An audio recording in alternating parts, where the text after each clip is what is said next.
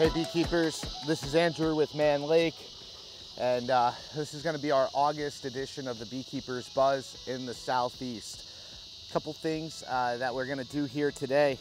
On these two hives, being that they're on the newer side, they were started mid-spring into the later part of the spring, we're going to do a mite check on them right now and ensure that our mites are where we want them to be at, and if not, we're going to have to put a treatment in to make sure that these hives are good to go for the next several months. Especially in the Southeast, keep in mind, we do have almost a much longer year of beekeeping.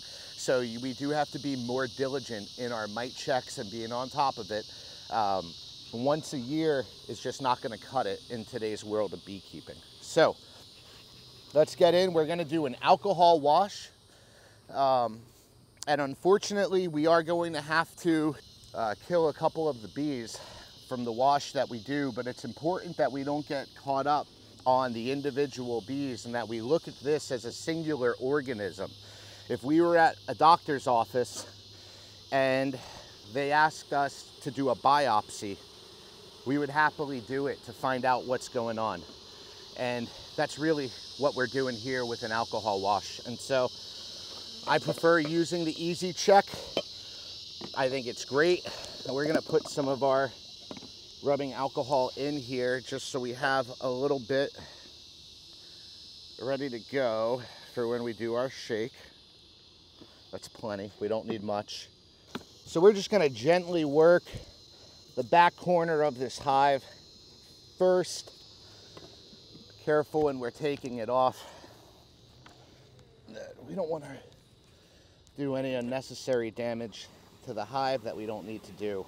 So first, when we're looking for our frame, we do want to do our best to get within that brood nest, and we do want to make sure that our queen is not on the frame that we are combing up for the mite check, or else we're going to end up with the queenless colony. We're going to gently remove this frame.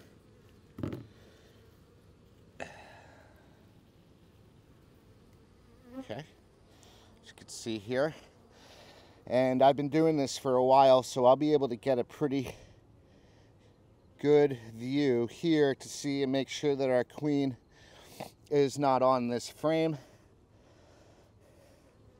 and she is not. So we are going to start that process of combing the bees into our easy check. Now, I hold the frame by the end bar so I can comb them right up, and these bees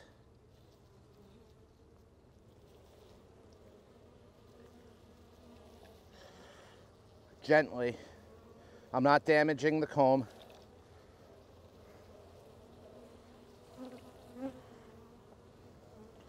And we're gonna just continue to get as many of them in as we can.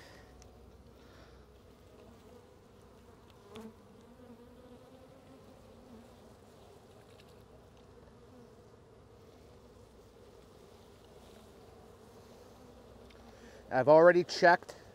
I've made sure I know our queen is not on this frame, so we're good. And if I don't get enough bees on this, I might even go to a different frame. And you see, very gently, we place that frame back in. We want to make sure we're not harming any bees. Work a new frame. Make sure that the queen is not on it. And again, we're limited in the types of treatments that we can use right now because it's so hot. Certain products like formic acid wouldn't be available for us or very conducive for us to be using right now because the temperatures are just too hot.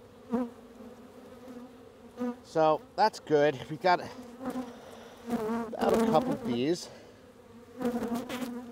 Gently put that frame back in.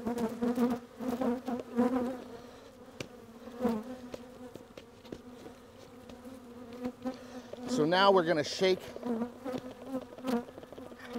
get an idea to see what our mite count is at.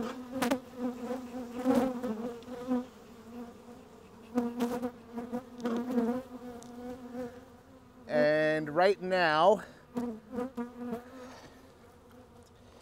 come up to the camera,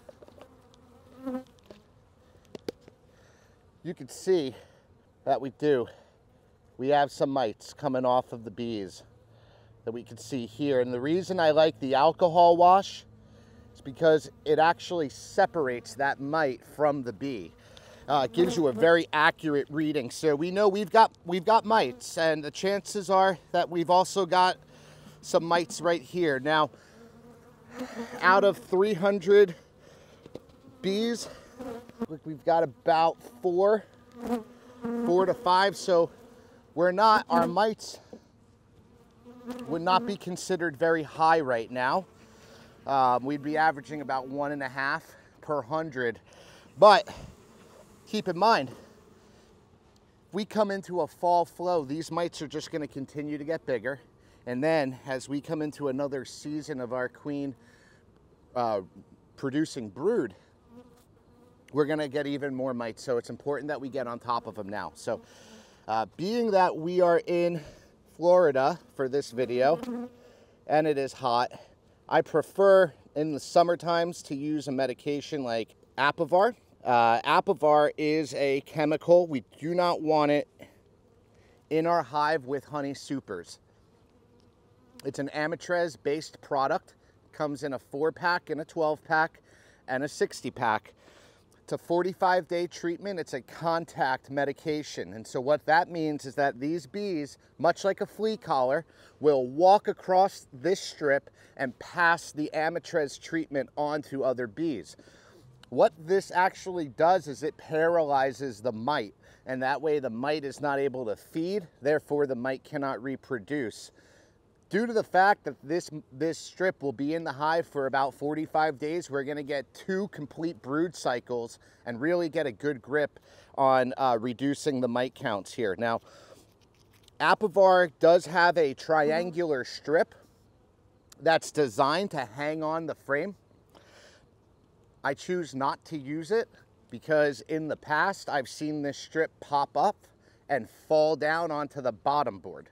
If it falls onto the bottom board, it's essentially a waste of money. Your bees are going to walk around it and you're going to have half of it's not even exposed. So I use toothpicks or a paper clip. You can go right through. There's a hole right at the top.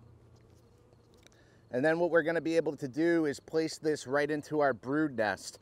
When you're using Apivar, you want to have 2 strips, for 1 strip for every 5 frames.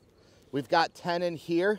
We're in a single, we're going to use 2 strips, and I'm putting them directly into that brood nest, and I know that's where we're going to get the most activity. And so you can see how they're set in right here. There is no risk of them falling due to the paper clip or the toothpick running across the top bar. And while we're in this hive, because we know it's dirty, I'm going to give them half of a patty. Now, you got to be careful when we're feeding patties anywhere in the southeast because we don't want to make it a hotbed for beetles. In the southeast, the ground really doesn't freeze, so we never have a complete die-off of our hive beetles because they're in the ground. So it is a battle that we have to deal with every single year. So I don't want to make it harder for the bees to be successful. However, they still need pollen, they still need some sort of a supplement, and you can still feed them a patty in the southeast. I just do it a little differently. Instead of feeding a traditional patty that is big and rectangular in size, I'm going to cut this patty into a half, and then I'm going to take that half and break it into 4 smaller pieces.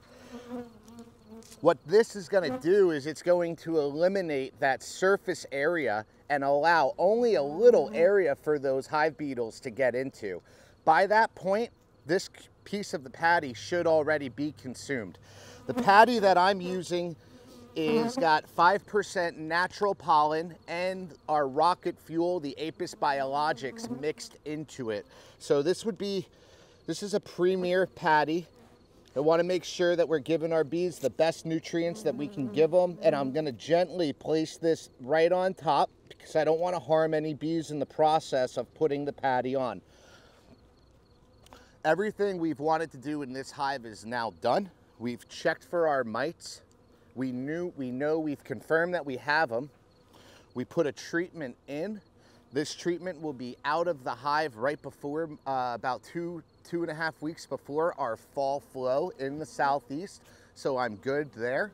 And I've also given them a direct feed in a very dearthy time where pollen is very limited. And now we're just gonna gently put this honey super back on.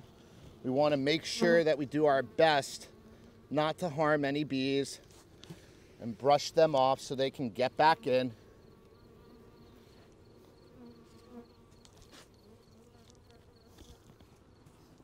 And then close the lid. And that is it. Click the like button, click the subscribe, and stay tuned for more content as we try to help everyone become better beekeepers.